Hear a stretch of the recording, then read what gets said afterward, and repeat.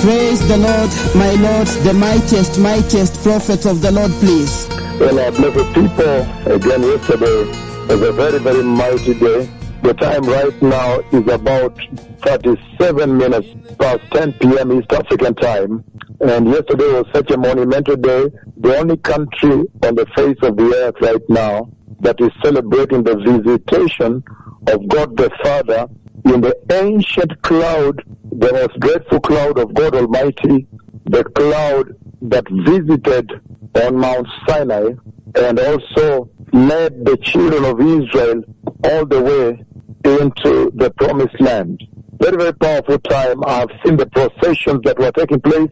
Every town, every county had processions with big banners commemorating the visitation of Yahweh. Very, very powerful, the work that the Blessed Senior Archbishop Dr. George Chuck has put in place. Because as you know, we are very busy right now beginning to prepare for the mission for India.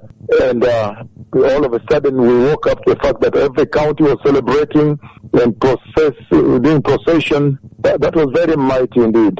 And so now, yesterday, blessed people, on that specific special day, the Lord Almighty, Jehovah Yahweh, visited with his servants in a very, very unique way, very mighty.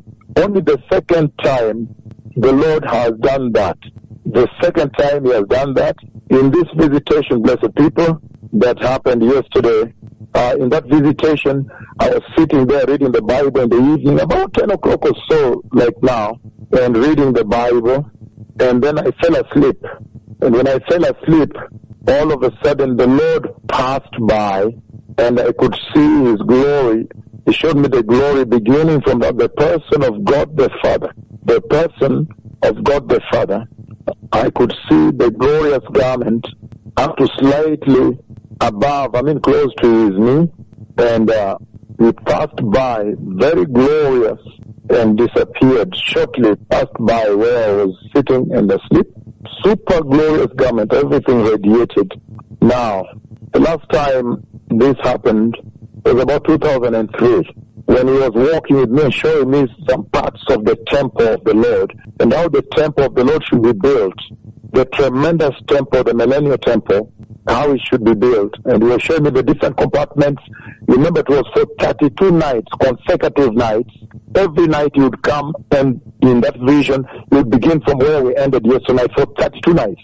And then one time, I requested him, I said, inside the vision, may I see he that walks with me, because he used to walk on my right-hand side as he showed me the temple on my right-hand side. I requested that I may see him that is always walking with me and showing me this compartment. He's saying, in this place there shall be no praise, there's only worship here, and then all these compartments here and so forth. And that day, when I requested that, then he deliberately walked a little bit ahead, so I saw the radiance of the glory from the garment, and then he walked back again and continued to show me how the temple should be built. So yesterday was yet another moment, very big moment, the day when he came in the cloud of his glory, and then yesterday he passed by. When I fell asleep, he passed by. And I knew that he would visit me yesterday, which is a tremendous, tremendous relationship right there. But time is over, blessed people. The Messiah is coming. And we are living through very tremendous times. The words of my prophecy have shaken Israel very, very seriously over there, shaking Ukraine. And you see the whole world is shaken. And you can see very clearly that very soon the focus of the Lord will be on Israel, to finish the 70th week of judging Israel, the judgment of God that he spoke 70 weeks of Daniel for judging Israel and restoring her. So very soon the 70th week will start, but you see, before that starts, the church must be taken up into rapture, into the kingdom of God Almighty. So this is a very, very powerful time like none other, and all people need to make gains and prepare for the glorious kingdom of God Almighty, the kingdom of Yahweh, Jehovah, my friend. But again, yesterday was a very, very unique day, very extraordinary day, in a very, very spectacular and magnificent visitation.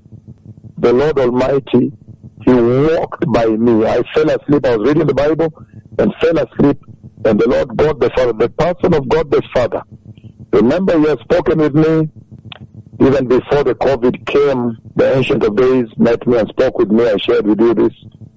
But in this particular form of passing by, walking by, it happened yesterday again.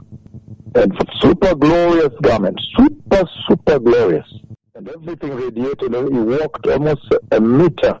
Very soon the focus of the Lord will be on Israel to finish the 70th week of judging Israel. The judgment of God that He spoke 70 weeks of Daniel for judging Israel and restoring her.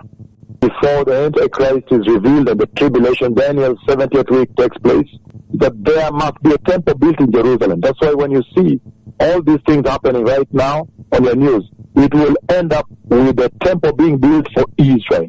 Israel must, all this you see in your news, the culmination is that Israel must end up with its own temple. Because right now, the place where the temple used to be, there is a mosque. But all this you see happening must end up with a temple. And in that temple, they must go back. They are going to go back to the old sacrifice that I introduced to them. They are going to go back there. The Lord showed me that in the tremendous vision, the tribulation temple. That's why when you see all these things happening right now on your news, it will end up with the temple being built for Israel. Time is over, blessed people. The Messiah is coming. Moses, a true prophet sent from on high.